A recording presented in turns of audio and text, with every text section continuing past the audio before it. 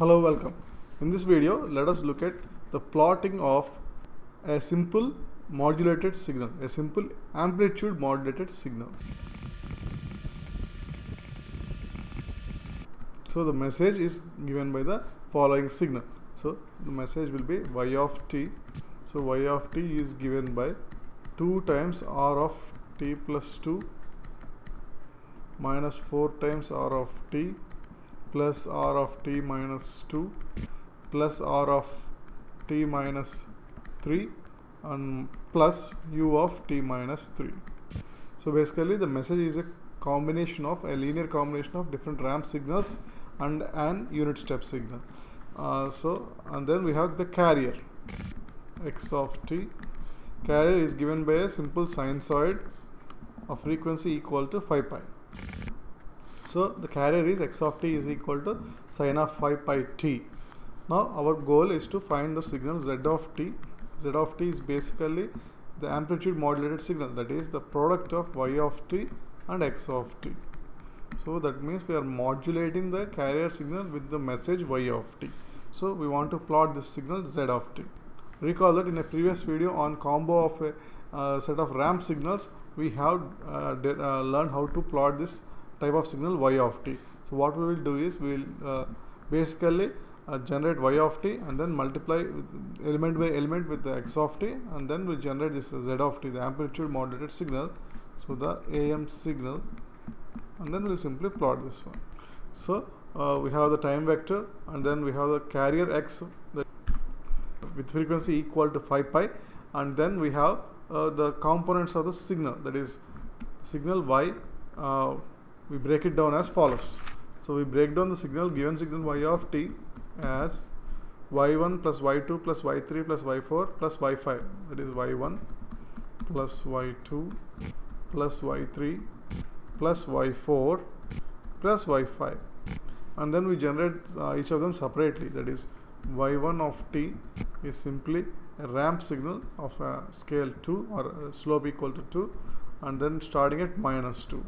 And then y2 of t is again a ramp signal with a scale that is slope equal to minus 4, and then starting at time equal to 0.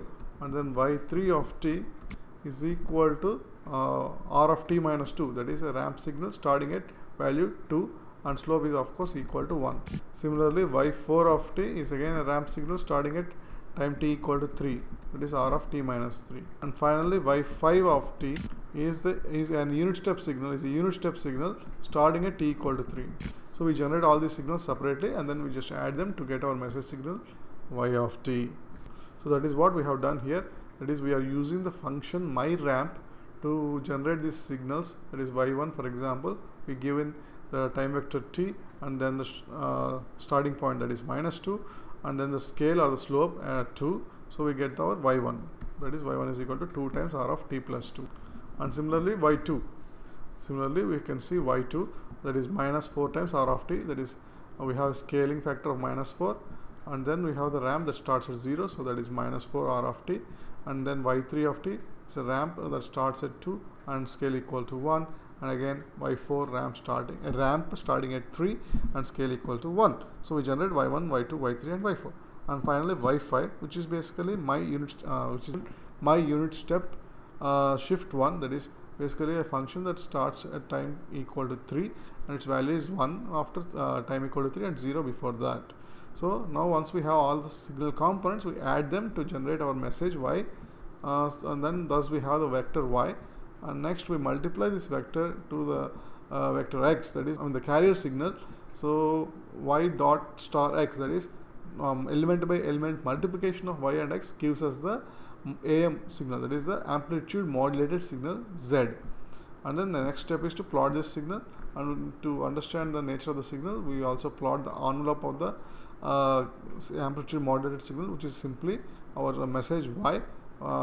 Plus y gives us the positive side envelope and minus y gives us the negative side envelope. So let us look at the results. The dark line, that is the black line, is basically the amplitude modulated signal, and the red one is the message or the envelope of the signal.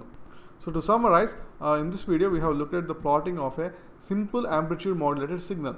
So here the signal, the message is given by, here the message is given by a linear combination of different ramp signals, as we have seen in a previous video.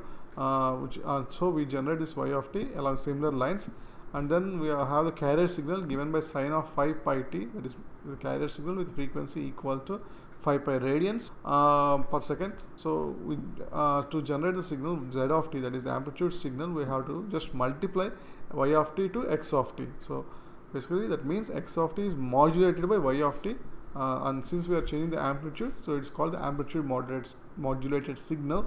So z of t is the amplitude modulated signal. And in order to generate y of t, what we do is we break it down into 5 components and generate these 5 components individually or separately, and then add them to get our signal y. So that is what we have done in this Matlab code. We generate all the signals y1 to y5 and then add them to get our signal y, and we generate the vector x and then multiply y and x to get our vector z. That is, we do element by element multiplication. So the z is the amplitude modulated vector. So we plot this one, and then we also compare it with the envelope, that is we also show the envelope by simply plotting y and minus y, that is positive and negative sides of the envelope, and then we will look at the results.